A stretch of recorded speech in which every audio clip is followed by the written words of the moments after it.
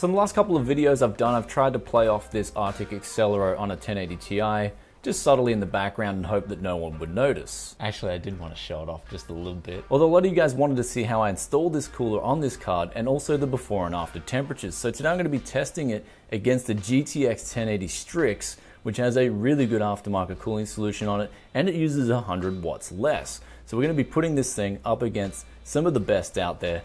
And also on that note, I don't recommend pulling this off as it'll void your warranty. And you really don't want to do that, but it's always cool to see things like this.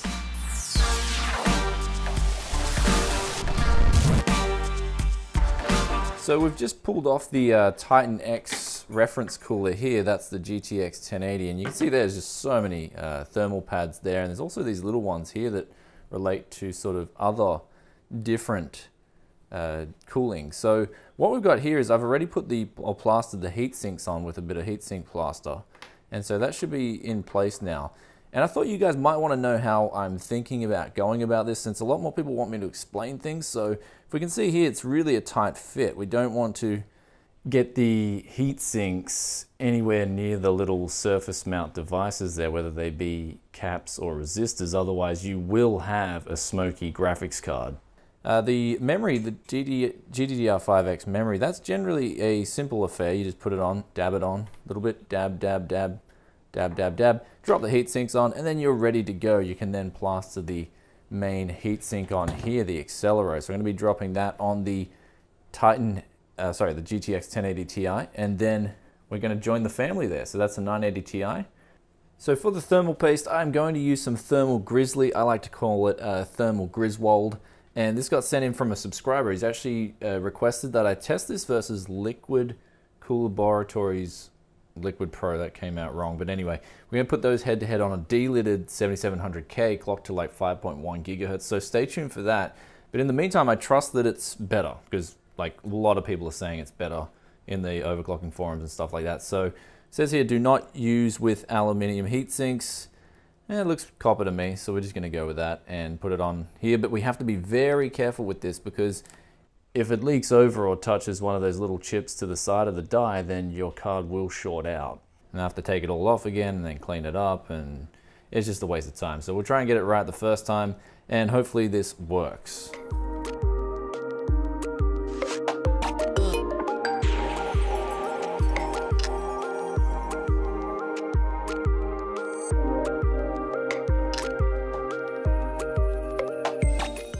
So we've basically finished the layer here. It's a really, really thin layer. We had to clean up that spill before because it just came like shooting out, man. That was insane. Like, you know, I guess I'm just used to the Liquid Pro stuff, which is kind of really small and slow. But yeah, you get a lot more of this stuff. So it feels like exactly like Liquid Pro, except you just get a lot more of it. So I guess that's the benefit with Thermal Grizzly. But that's just in terms of like spreading the stuff and whatnot. So it's time to put the cooler on, the dreaded task. This is going to be interesting. So I was going to mount this with no back plate, since these little screws here actually lock into the existing heatsink via this method, and then they screw on the back there. So one important thing that we're losing here is I guess the rigidity of this input-output shield here. So it's sort of like flimsy. So with that said, we're going to have to put on the back plate somehow on the back of here. And so what I was thinking was using these screws and then putting the front there and then tying down the actual back plate with the cooler itself. So, because that way when we mount it into a case, this isn't going to break in the future. We can see there it's a little bit flimsy without any support.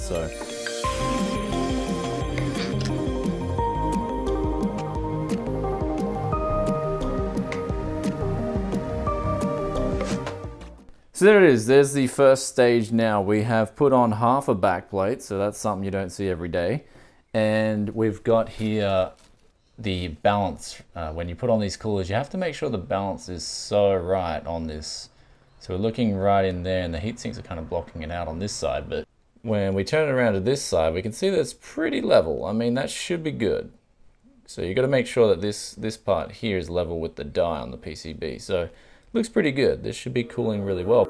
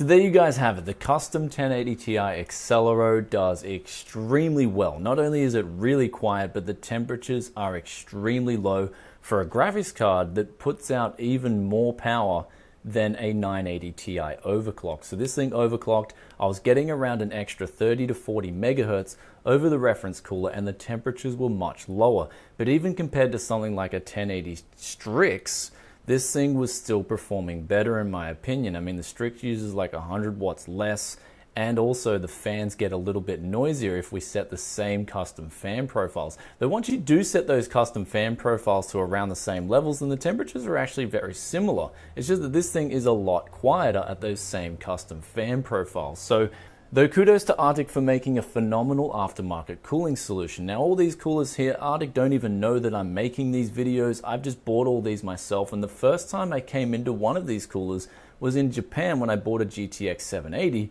which was like a junk cooler, but it still worked once I cleaned it all up. It had one of these included, and I was just blown away by the performance of these coolers. They're just simply phenomenal. But ultimately, the ACCELERO is just a really cool mod to do, though keep in mind you will void your warranty, so I don't recommend doing it unless you've got a bit of experience. And if you want to gain a bit of experience, maybe go into the used graphics cards and pick up something really cheap, get some practice like I've done in the past, and then you'll be on your way to getting much better temperatures and even better overclocks. But anyway guys, I hope you enjoyed this video, and if you did, then be sure to hit that like button and let me know in the comment section below what you think of the new ACCELERO in the family, and I'll be sure to catch you guys in another tech video very soon. Peace out for now. Bye. Also, the 4K performance, the GTX 1080 had slightly higher clocks, and it was around about a 25 to 33% gain in those 3 gains that I tested. So 1080 Ti is a legit graphics card, really beast, but of course it does come with that beastly price tag. Bah.